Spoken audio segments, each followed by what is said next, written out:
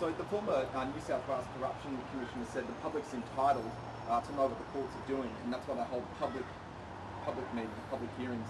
You said it should be the same with any anti-corruption body. So why do you say otherwise? That you have them close? Well, I'm from New South Wales, and I've lived through what has been, I think, the farce of the New South Wales ICAC.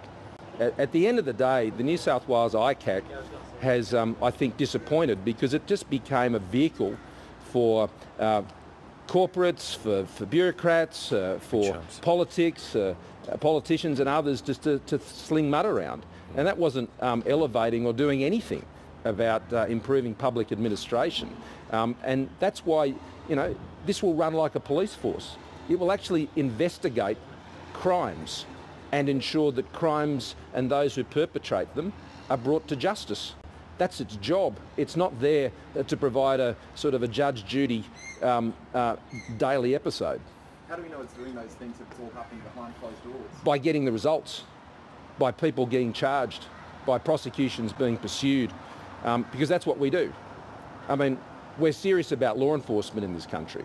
We've demonstrated that. We've demonstrated our seriousness about ensuring that criminals get no truck here in Australia. That's why, Peter and I cancelled 3,000 visas of criminals and sent them home. Our record as a government, as a Liberal national government, has there is no quarter given to criminals under our government, and this new body will ensure that that record is continued.